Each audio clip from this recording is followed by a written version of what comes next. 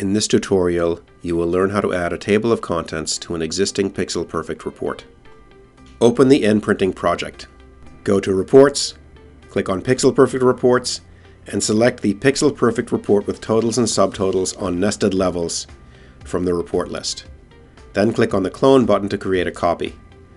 Double-click on PixelPerfect report with totals and subtotals on nested levels copy, and rename it PixelPerfect report with table of contents. Click on Edit to open the template editor and Save As to save the template with a new name, which should be something like PixelPerfect report with table of contents template.npx.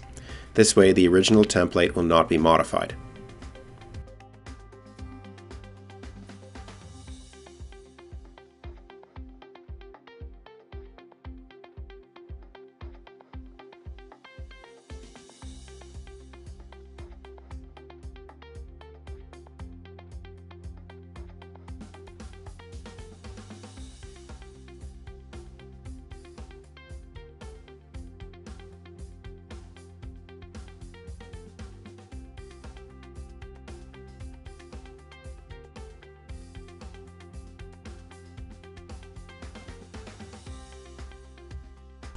Select the category name level, category name area on the Detail 2 band.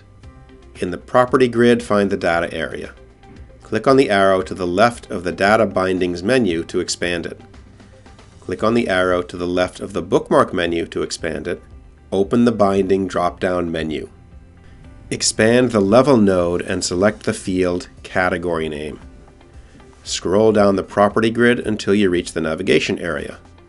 Open the drop-down menu on the right of Parent Bookmark. Expand Detail Report Detail 1 and double-click the label 1 to select it.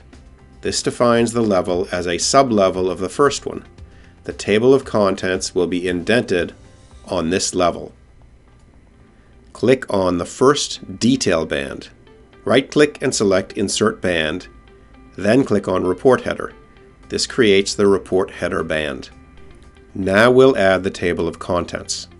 Click on the table of contents object on the right toolbar. Drag and drop it into the report header band. To set the table of contents appearance options, enlarge the property grid. Go to Behavior area and expand the Level Default menu. Click on the dots to the right of Font and set the font to Arial 11. Expand the title level and set the font to Arial 14. Expand the font node, open the bold drop-down menu and click on Yes. Then insert the text Table of Contents. If you want to run a preview, click the Preview button. This will generate a PDF report with the table of contents at the beginning. The rows are PDF bookmarks, so when you click on one of them, you'll be taken to the corresponding page.